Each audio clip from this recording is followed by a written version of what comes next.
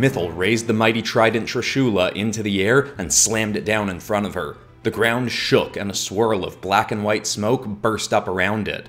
She wasn't able to transform it to the same degree she had when she possessed the multiversal orb shard, but it still grew to be taller than her and its middle prong became much broader. Tarsa simply cracked her knuckles, not even bothering to wield a weapon. Ortis wasn't sure what powers Tarsa still had without the orb in hand, but he hoped her lack of a blade for this battle was a decision made out of arrogance. Tarsa also had no armor on, but what remained of Mythal's armor left her head, stomach, and much of her right limbs unprotected. He hoped Shiva's weapon of destruction would be enough to balance out her limited shielding. Mythal let out a fierce battle cry as she charged towards Tarsa, making the mountaintop rumble as she ran. Tarsa pushed one leg back, ready for the strike, and Mythal thrust the trident towards her. Tarsa snatched the ends of the blade. Ortis was excited to see a look of concern on Tarsa's face as she was pushed a few dozen feet back. Mythal slammed her into a stone spire. Her body cracked into it, but she managed to push back enough to not be smashed through. She thrust her arms forward, shoving Mythal away, but the Godqueller did a backflip, landed on her feet, and leapt forward again.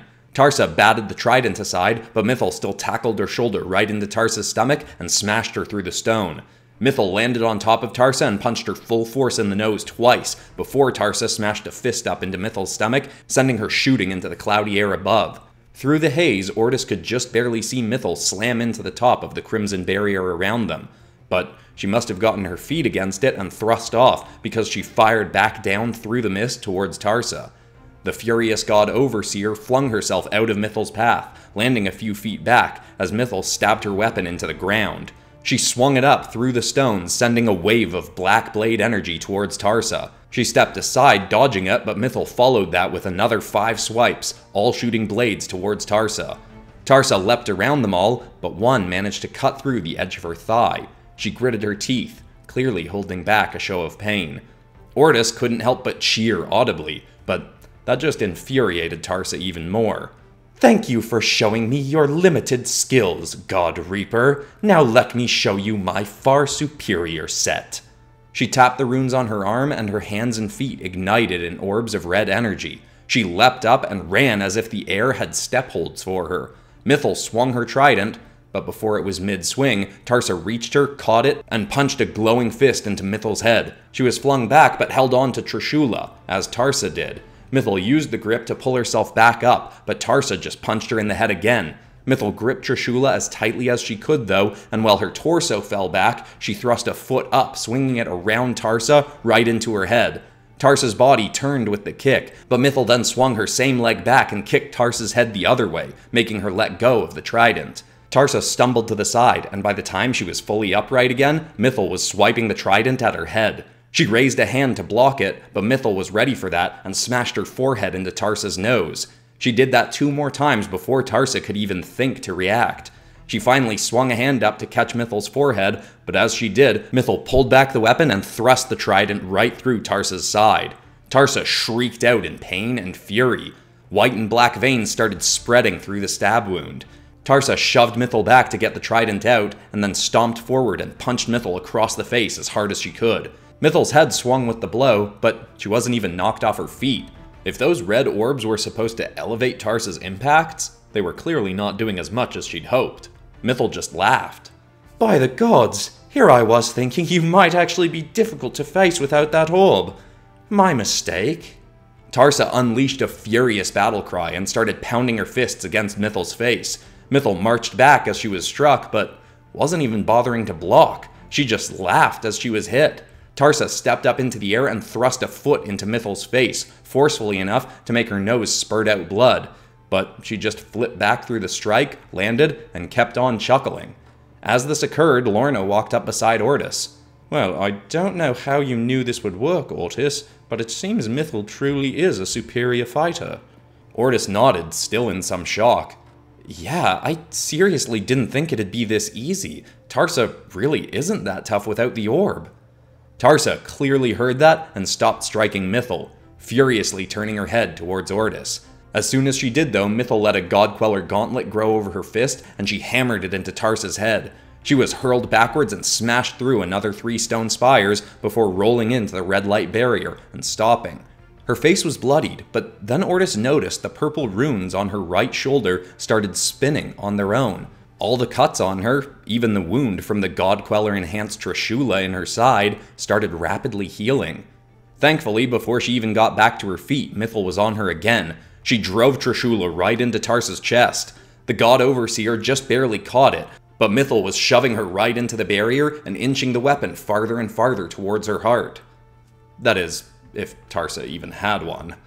Tarsa kicked at Mythal's legs, trying to do anything to get her away, but Mythal just kept pushing. This is what you get for threatening those I love. The Imperium Pantheon dies with you, Tarsa. My current Pantheon may end, but I will never die.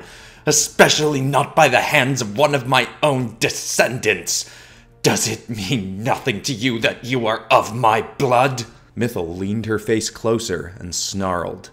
It means less than nothing. I would mourn if someone I cared for died. When you are gone, I will do nothing but celebrate.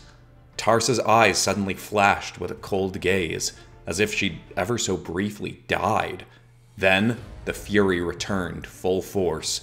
She pulled one hand off the trident and snapped her fingers.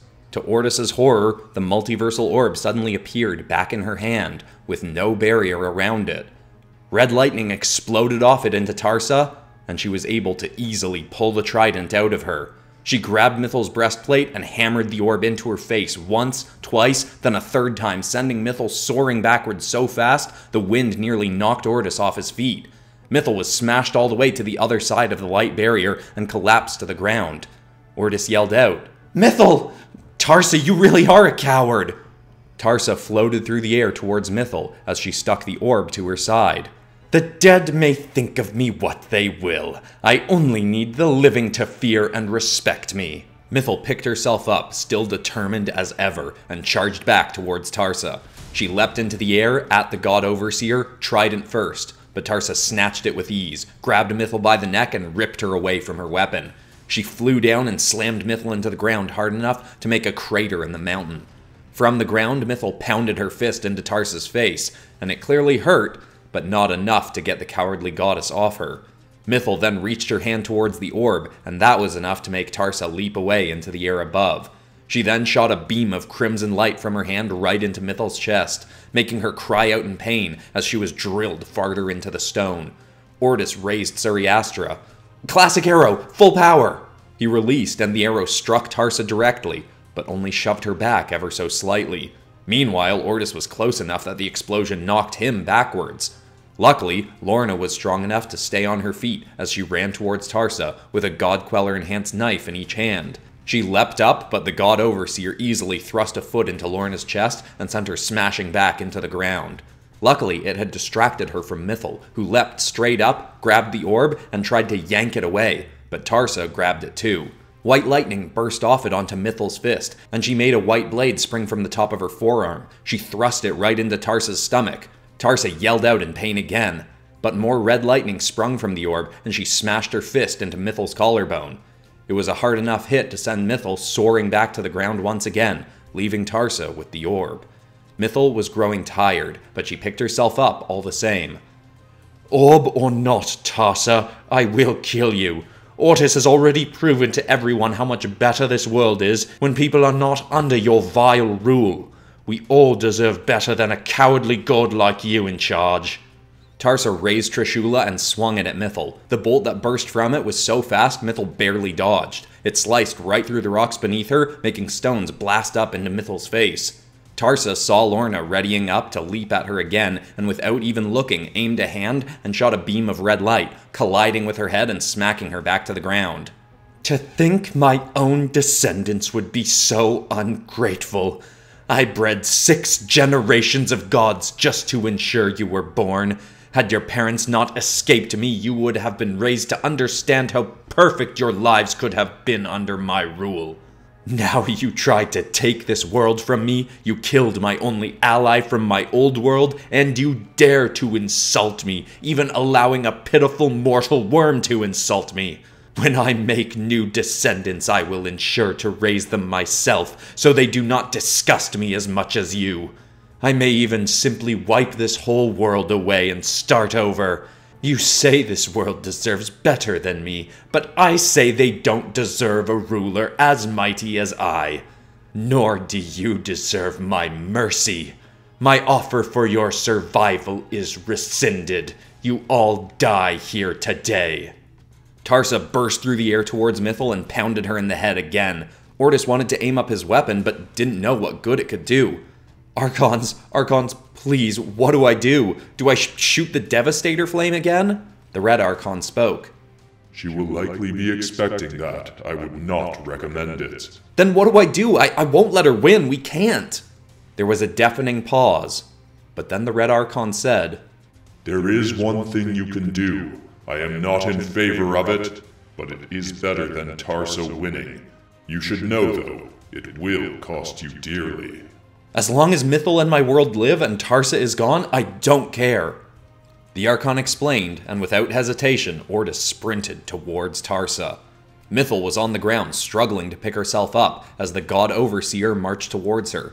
Tarsa spun Trishula in her hand. "I rather enjoyed having a variant of Shiva by my side.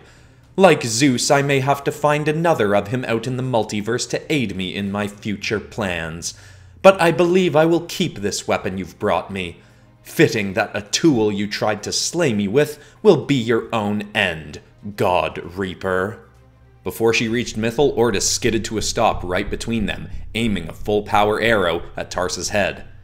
"You already tried that, worm. What do you think it will do this time?" "Even if it only distracts you long enough for Mythal to get up, then that's good enough for me. Even with the odds stacked against her because you took the coward's way out and used the orb, I still believe she can beat you. Mythal will be the hero that rids this world of you." Tarsa snarled. "No, she won't. Nor will you be here to see her fail. Goodbye, Archons." Tarsa thrust the trident forward and pierced it right through Ortis's chest. More so than the blades, Ortis felt the shriek of horror from Mythal behind him. The flaming arrow in his hand started to wither, but before the fire vanished, it turned black and swirled over Ortis's arm, turning it stony and demonic. He suddenly stepped forward, towards Tarsa, crying out in pain as the trident pushed farther through him. He thrust his demonic arm down and put his hand on the multiversal orb. The Red Archon's voice spoke through him. "Be gone." Black lightning burst from the orb, and the device vanished. Tarsa thrust her hand to her side, grabbing at nothing. Where is it? What did you do?" Ortis's arm returned to normal and dropped. Blood spilled from his mouth as he said, We forced you to fight fair, coward." A steaming hand snatched Tarsa's, wielding the trident, and snapped it sideways. Her hold of the weapon released as bones cracked under Mythal's grip. Ortis collapsed to his side with the trident still through him. Black bubbles and smoke were spreading from the blade across Ortis's body. His eyesight was going fuzzy as blood poured out of him to soak the ground. Even still, more than his own pain, he could feel the fury pouring out of Mythal as she tore into Tarsa.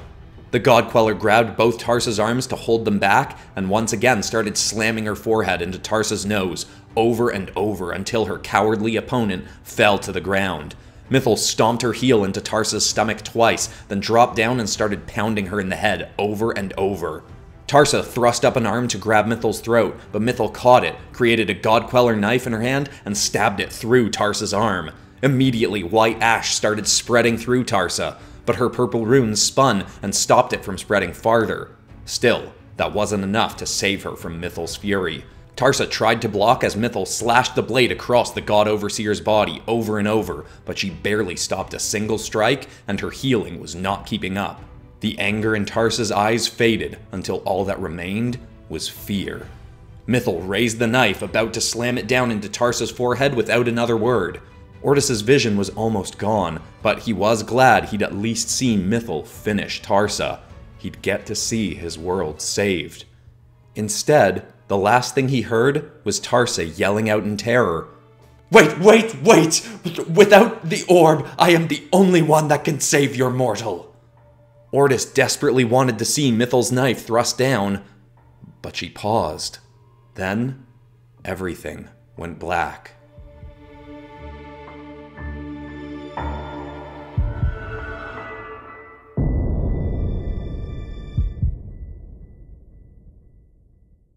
Ortis was in an empty void, as he had been before meeting the Archons, but this time there was no light to be pulled into. Instead, he just heard the voice of the Red Archon say, "We are not pleased with this outcome, child. It will likely not take long for the traitor to find the orb again. Know that it will not be the last time you hear from us. Someday we will take physical form, and you will see us again. For now, enjoy having the love of someone who cares for you as much as the God Reaper clearly does. Goodbye for now, Ortis Phonemo." Ortis's eyes burst open and he sat up, gasping for air. He looked around him and immediately saw Mythal's tear-filled face next to him. She wrapped him in a hug. "Oh, thank you, thank you. I never would have forgiven myself if that didn't work." Ortis hugged her back, confused. He noticed that the pain in his chest was nearly gone and seemed to be fading more and more each second. He took one hand off Mythal and grabbed his chest. He felt blood, but the trident was gone, and so was the wound. He also noticed that he felt strangely much stronger than ever before. Mythal was hugging him tightly, but it didn't hurt in the way it sometimes did. He then finally noticed the glow emanating from his arms. He raised and stared at them, thinking what he was seeing had to be wrong. Mythal finally leaned back from him. Hovering over his arms were Tarsa's God Overseer runes. He whipped his head around. He saw Lorna sitting nearby, but Tarsa was nowhere to be seen. He looked Mythal in the eyes. "I don't understand. What happened?" She paused for a moment, then nervously said, "You know I wanted to kill Tarsa as badly as anyone, but not as much as I needed to save you." "Wait, Tarsa's still alive?" Mythal gave a slight, embarrassed nod. "Before I killed her, she made a deal to save her own life. You saw how her God Overseer abilities healed her during that battle. Well, with the multiversal orb gone, the only thing that could heal a wound from Trishula was for someone to have her abilities. If I let her live, she agreed to leave our world, never return, and give the God Overseer abilities of our world to you."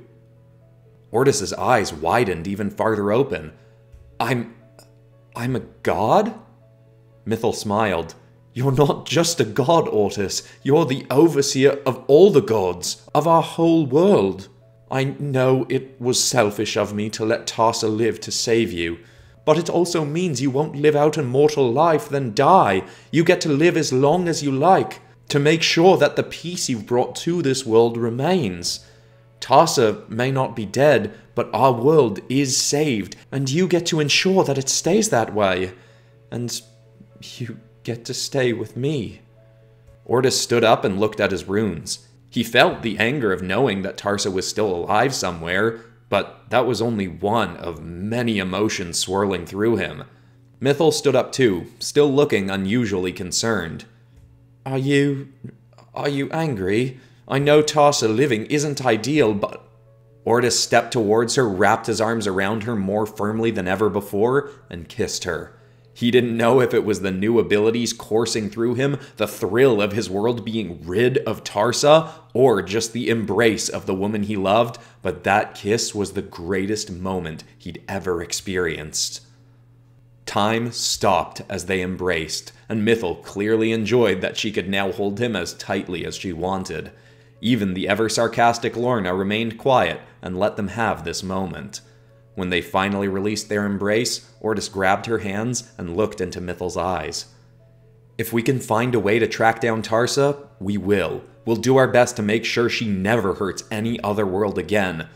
But for now, let's go let everyone know that the Imperium Pantheon no longer has control over our world."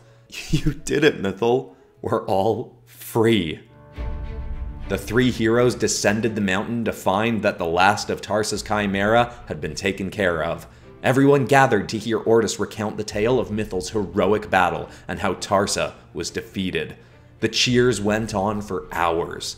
The rest of Tarsa's pantheon were taken to the Greek underworld to be imprisoned in Tartarus until they could be convinced to be at peace with the other gods and a better influence on the mortals. The world wasn't instantly healed of its divisiveness, but unity was in the air.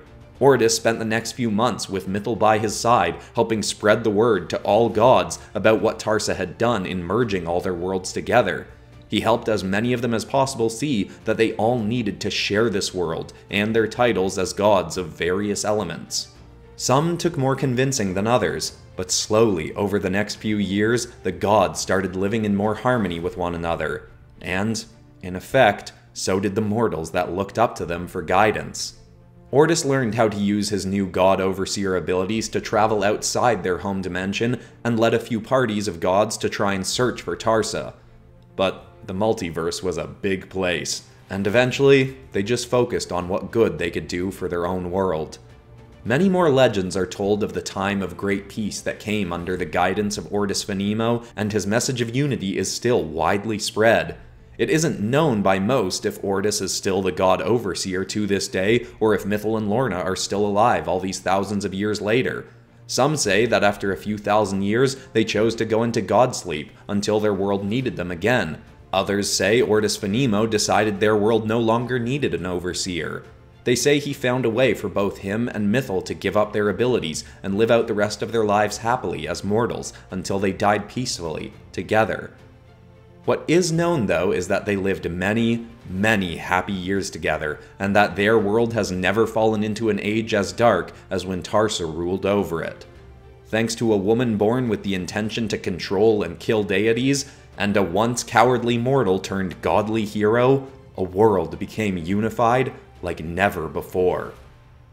As Parvel Markopolis concluded telling his friends and classmates at the Trismegistus Academy this story around their 12th consecutive campfire, they were all in awe and desperate to still know more.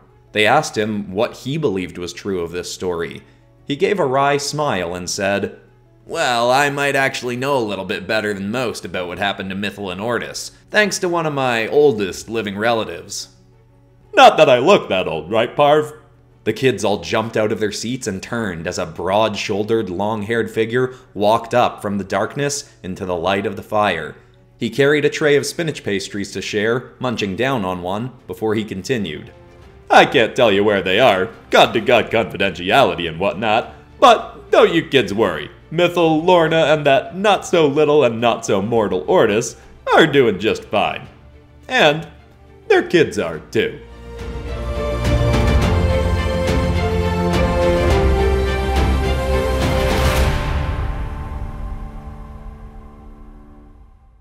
And so concludes the saga of Mythal Lethal. But these characters will be returning in the not too distant future in more Multiverse Tales episodes. So don't worry, you won't be missing Mythal and Ortis and even Ares for too long. I am going to be starting a series now revolving around the Trismegistus Academy. I'm super excited about that one, and there are actually 2 previous episodes about that academy that if you're new to the channel, you might want to go and check out. But when I start the series, I will be making it so that it can be watched from the beginning without any previous knowledge, because that's going to be turned into a book as well, just like Mythal Lethal. I'm going to say it'll take at least a month for me to get Mythal Lethal prepped for book release. I'm going to be doing it differently than how I did Vigilance, which will hopefully speed up the process. But, you know, there's a fair amount of editing and formatting and all that kind of stuff that I got to go through on top of my other usual work. But speaking of books, the book for Vigilance, which this isn't what it officially looks like. This was the first proof copy I ordered. But the book version of Vigilance officially goes on sale 1 week from today. I will have it linked everywhere. I'll put up a community post when it's officially out. But get ready, because it's coming. October 14th. I am super excited to finally have this going out. But besides that, that's all for today, except of course for ending this video on some kind of positive or inspiring note. And the thought I want to leave people with is a quote that feels very fitting for me right now, which is that the universe will never let you succeed at something long term that isn't meant for you. And the reason that feels very poignant for me right now is that the pop culture videos that I'd been doing as the core of this channel for a while had started to get less and less views around mid last year, but especially in January, February kind of area. And that was a little bit scary, but it's also what prompted me to start working on the original stories, and now I'm so much happier doing that. It feels very much like when I was doing Illustrator Reacts back in the day, and I realized that I didn't really like doing it, but it was also making me most of my income on this channel. I kept making episodes even though I wasn't enjoying it that much for the last few, but then views on it started to fall off anyway. So I finally sucked it up and decided to stop doing that series, and within a few months of that, the pop culture videos took off. And for a while, I was way happier doing those instead. And now today, I almost look at the pop culture videos as though they were kind of my warm-up for the original series stuff. Like I was building the skill set I needed and my core audience who enjoys my writing and art for what I'm doing here now. Anyway, huge thank you to everyone who's been following the original stories. It really does mean a lot to me seeing all the encouraging comments of people enjoying them, and I'm very excited to see how the book launches go. I love you all, and I'll see you all in the next episode on Friday. Starseed Psyche, Episode 3, then on Monday we'll finish the Summoner's Beasts. Goodbye.